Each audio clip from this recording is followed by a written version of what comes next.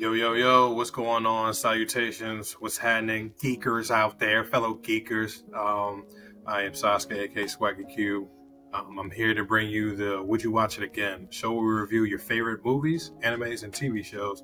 And then we ask the big question at the end of the day, was this worth watching? And would you watch it again? Today I will be diving down The Little Mermaid. Ooh, and no, we're not talking about the 1980s rendition. We are talking about the new age live adaptation starring Miss Halle Berry. Halle Berry. Sorry. Both fine women. I'm sorry, I got it wrong. My apologies. I know this movie definitely started off with, mixed reviews, just due to the fact that, for some reason, mermaids can exist, but they just can't be black. Why is that? I don't know. Hey, that's for you guys to decide. But let's dive into it, man. It's the typical rendition of the whole movie. Mermaid. She wants to be human. She loves a human. Daddy won't let her out the sight. You know what I mean? Shit gets kind of rough. And she does everything she can just to try to acquire that love. Like I said, it was definitely heart-wrenching, definitely tugged at the soul. I was like, oh my God, I'm a little kid again.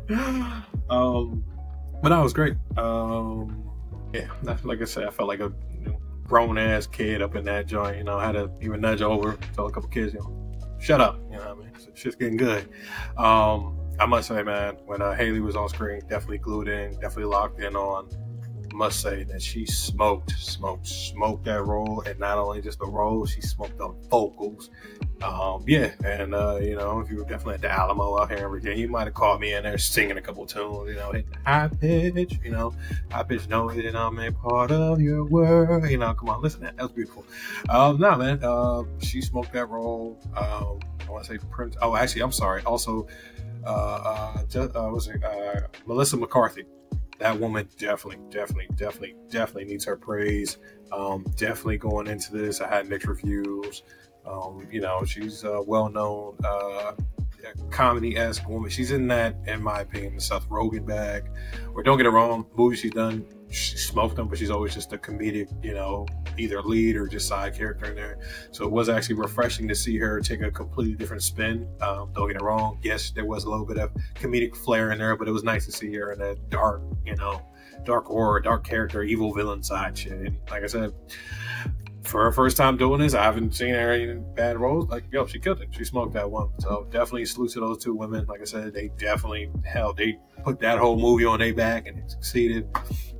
I'd probably say the only thing that kind of character-wise I was just not really a fan of, maybe Aquafina Scuttle. I don't know why. Maybe I probably would imagine her as a fish or something like that.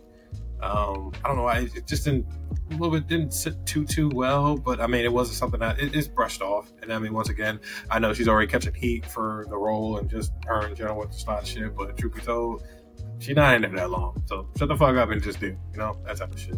Must say, before I get this out, just to recap everything. That cinematography on this movie, recording everything, phenomenal. Like I said, even though, yes, it's heavy CGI, and, of course, nobody can record on the fucking water, but it was actually done, pretty solid. Mind you, this is actually the first Disney movie live adaptation I saw. My one big gripe with that is, hey, I don't want animals to look too fucking real. I'm sorry. I don't need a fish that looks like a real fish just talking to me. If we're going that far to have a fish talk, make that nigga a little bit more animated. I'm sorry. Just saying, I can do without. That's probably why I didn't go see The Lion King. That's why I didn't go see some other things. Why I didn't see that, and that's none of your business, but I want to go see this. Like I said, that's my one big gripe with this. Other than that, it was pretty solid, pretty on par. Final thought on this one. I would say the only thing that, kind of tugged at my strings a little bit, which my girlfriend and sister got me hit to, for this to be a Caribbean-esque movie, didn't see a lot of black folks, or just, I would probably prefer to see a lot more black folks down there. It was definitely a good blend mixing pot of people, which, as a progressive mind thought, in this day and age, 2020, 23, that's fine. But I think with the era in which they set this movie in and where it was, doesn't it, I didn't really think it would be that less black folks. But hey, to each his own. That's probably actually one of my biggest gripes with that. Another thing I would probably have to say,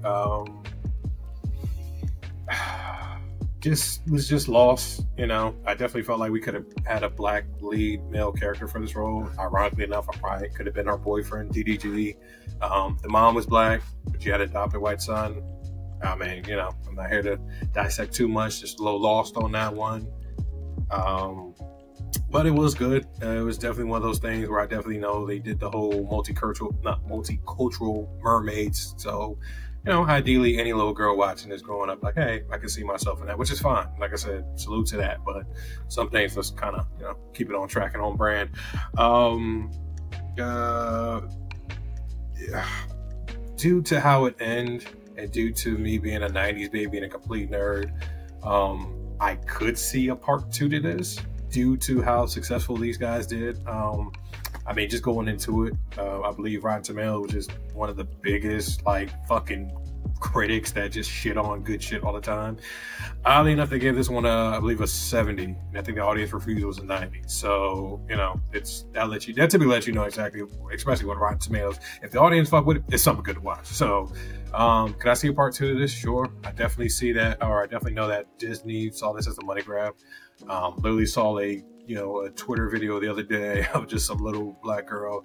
She literally got upset because, you know, the Little Mermaid that they had on there was the old cartoon rendition. She's like, nah, I want the black Ariel. So, you know, a lot of good positive vibes on this. Definitely, let's give it an 8 out of 10. Like I said, just a couple things here and there. Like I said, especially for a first live adaptation I saw. Like I said, I was very hesitant on this. Like I said, a lot of times I had to check myself, like, dog, am I watching a National Geographic movie or am I watching a Disney movie? You know, it is what it is. But once you get past all that, like I said, they paid homage to the original. They stayed original. You know, they stayed to little slight things here and there, a little tweak, but they stayed to the show. Or the movie, I mean, I'm sorry. Definitely was lost. Oh, actually, no, I'm sorry. A couple of musical numbers. They needed, the Kiss the Girl, it didn't have its flair as it did. That's probably actually another big gripe I had. Kiss the Girl and the cartoon, they had all the fucking creatures in the pond getting busy singing it out and shit.